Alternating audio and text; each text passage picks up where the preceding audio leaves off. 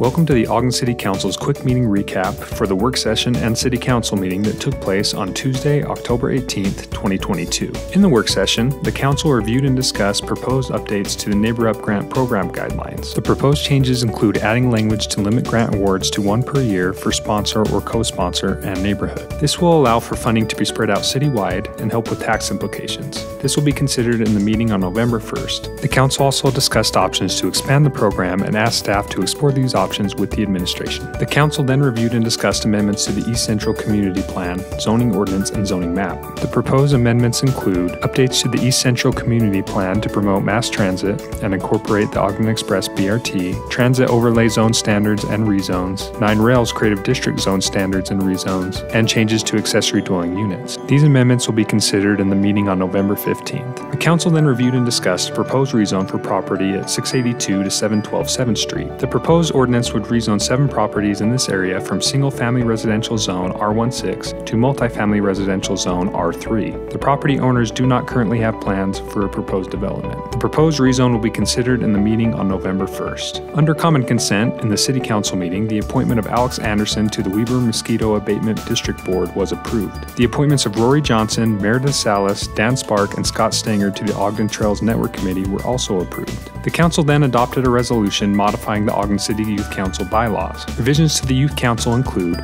consolidation of the Youth Council and Leadership Academy, 7 members of the Youth Council elected to leadership positions, no limit on number of youths accepted, no term limits. Members who aren't elected to leadership will be assigned to various committees and/or appointed to deputy positions as approved. Members will have the opportunity to serve as liaisons to various boards and commissions. The entire recording from the meetings of October 18th can be accessed on the Ogden City Council's Facebook page and podcast with timestamps to skip to specific agenda items. If you have any questions or comments, please reach out to the Council office at 801-629-8153 or send an email to citycouncil@ogdencity.com.